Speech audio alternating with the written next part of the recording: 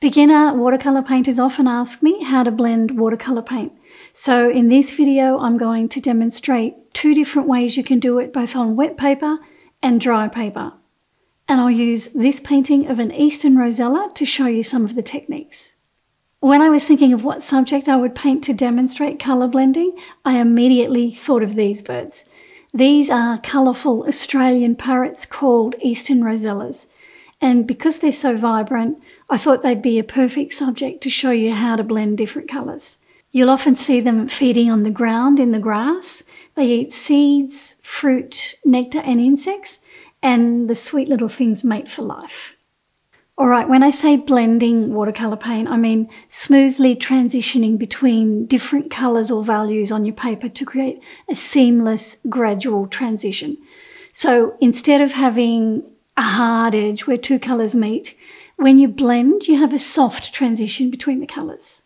For example, here on this painting of a little boy, I've blended different blues on his jacket. The light blue blends gently into the dark blue, and here on the sleeve, I've got the dark grey blending gently into the light blue. There are a number of different ways to do it. You can blend using the wet on wet technique, and you can blend on dry paper as well. One way to blend on dry paper is to place one wet colour next to or on top of another wet colour. And because they're wet, they blend together by themselves. When I painted the splash of background colour onto the Rosella painting, I used 2 colours on dry paper. I'm using an old house paintbrush here because I wanted a dry brush textured effect. I diluted the paint and then I spread it out quickly with the brush. And then I got some green. I splashed that over as well, and where the green touches the yellow, I get that soft blend because the yellow's still wet. When you blend on dry paper like this, you need to work as quickly as you can because you don't want the paint to dry before you finish. And then before it dried, I dropped in a bit more yellow onto the back of the bird to brighten it up a bit. You might see that method in demonstration tutorials where they're butting one colour up against another colour on dry paper, and where the colours meet, you get a soft blended edge because both colours are wet. That's a fairly simple way to blend colours. You're basically letting wet colours merge together on dry paper. The only difficulty you will have with using that method is that you have to paint fairly quickly because you don't want the paint to dry before you apply all your colours on the paper. I tend to use that wet on dry method if the area I'm painting is fairly small. If it's a larger shape that I'm painting, I prefer to paint on wet paper. I'll show you that soon.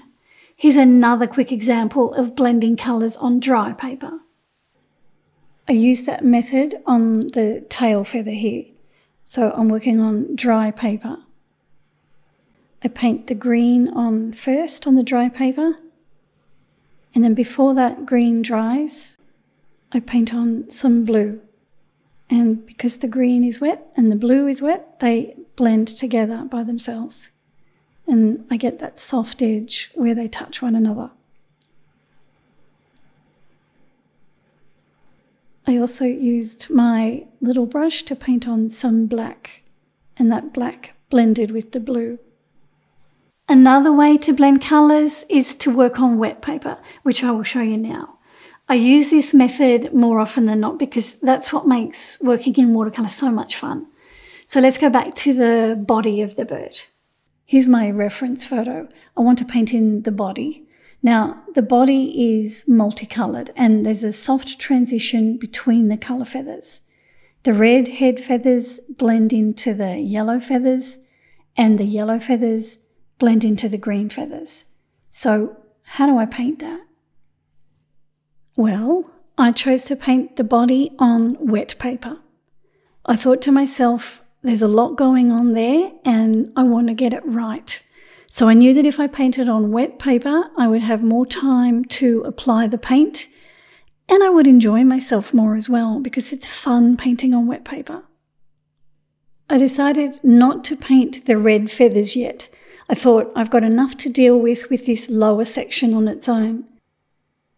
I also thought that the yellow area will be pale enough that the red will cover it when I'm ready to paint it. So I painted this bottom section first. When I wet this area where the red feathers touch the yellow feathers, I extended the water into the red area because I didn't want a hard edge forming there where the yellow stops. My colours were already mixed because I used them on the background. I'm just getting a bit more yellow. And I paint that yellow straight onto the wet paper. There's already yellow there from the background, so I'm just layering over the top of it. And I take the yellow up to roughly where it stops on the reference photo. I decided to also leave a little bit of the background colour showing at the front, which will help me to create a lost edge there because the front of the bird will merge into the background. So I'm just going to take away that edge of water there so that it merges into the background more. Then I continued down further to roughly where the yellow stops on the reference photo.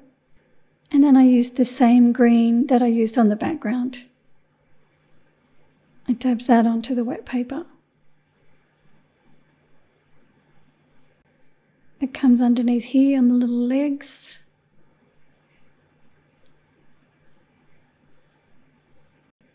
I mixed a small amount of blue into my green to deepen the colour slightly here.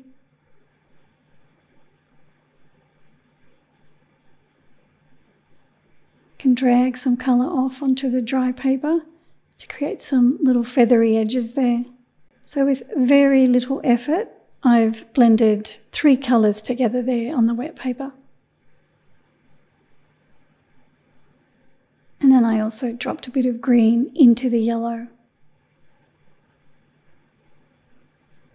And because I have time, I decided to pick up a bit of French ultramarine and drop that on there as well to create more of a shadow underneath where the wing touches these feathers.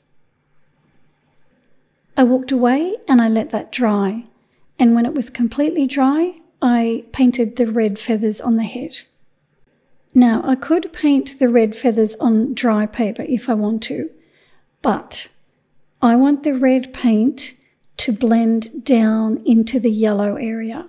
I don't really want a hard edge forming where the red feathers touch the yellow feathers. I'd rather have more of a paint bleed. I think it would look better. So now I'm wetting the paper. And the wetness of the paper, as I said before, it will also give me more time to get the paint on the paper before it starts to dry. I'll be able to maneuver my brush around the eye area and around the beak without panicking about the paint drying before I'm ready for it to. When I'm wetting the paper, I'm thinking all the time.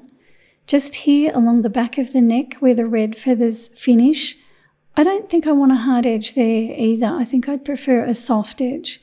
So I take the water into that area as well. So I have to wet a larger area than where the paint will sit because I don't want the paint to flow to the edge of the water. If it does that, it'll create a hard edge. The other thing I have to watch is that I don't have any tide lines forming over the top of the painted wash. Sometimes when you wet over a painted area, you'll get water lines forming. So watch for that.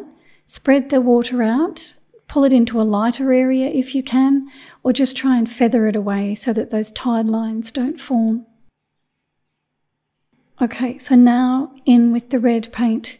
I'll start right up near the beak and I'll paint around the eye first. I've got my board on a slight angle as well so that the paint's going to flow down. I've just propped it up on a thick book. And when I work with red, I try to remember to get the colour as dark as I need on this first layer because red is a really hard colour to work with. I find that it doesn't layer very well. So I've got plenty of pigment on my brush here. So now I'm meeting up with the yellow.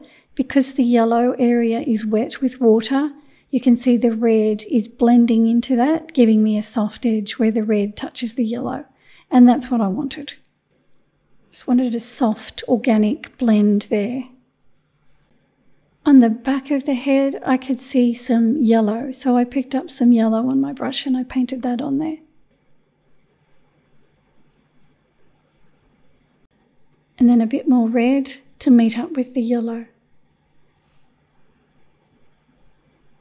And that's going to bleed down into those yellow wing feathers, and that's okay as well because I wanted a soft edge along there rather than a hard line. I thought it would look better than having a hard edge there. You can see how that paint is bleeding down. So I laid my board flat then. I didn't want it to bleed too far down, and I dropped in a bit more yellow into the red while it was wet. I also had a bit more time to put some heavier pigment along the wing line. I got my smaller brush for that and I dabbed some thicker pigment along there.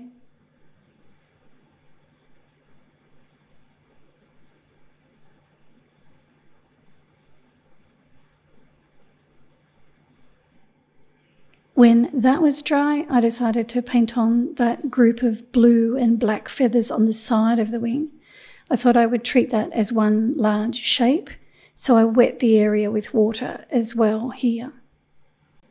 I painted the blue on first. The blue is lighter than the black, so I thought I'd paint the blue first and then I'd put the black on top and the black would bleed into the blue. I also made sure that all my colours were mixed before I started to paint. You don't want to wet your paper and then have to mix your colours. I mixed some black from burnt sienna and French ultramarine. I made sure it was fairly thick as well.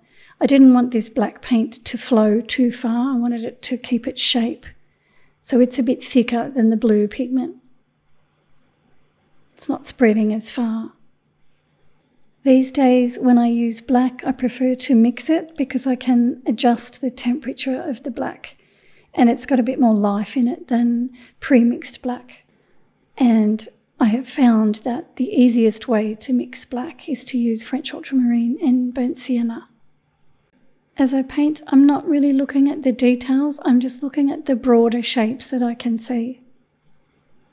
I also thought I'd take a little bit of paint off down the bottom here, so I took the paint out of my brush and I used it damp to lift a bit of colour off.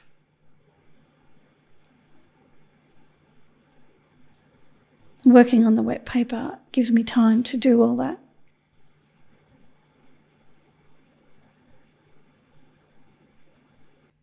I kept at it, blending paint on both wet and dry paper, and right at the end I decided that I needed to extend the background splash a bit further, just to balance everything out a bit more.